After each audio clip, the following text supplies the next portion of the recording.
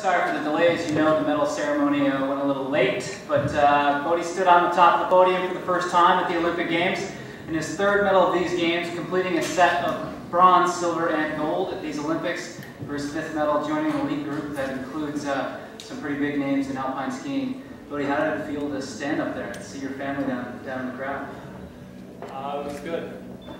It was exciting. It was you know, I'm not much of a crier, but it was pretty cool. I think it means a lot to my family to be here, and I have a lot of friends and coaches and ski team people that have helped me out. So I think it was a really cool moment for a lot of people.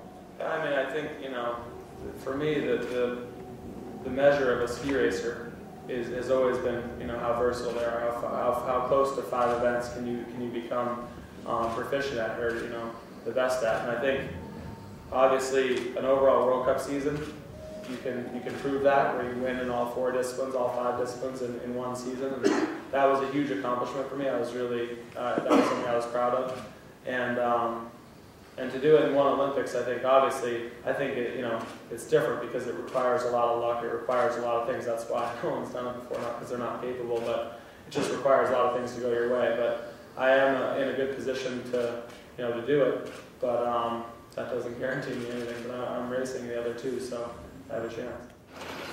From Harmony Peak at Whistler, down below, Bode was completing a set of medals at Creekside.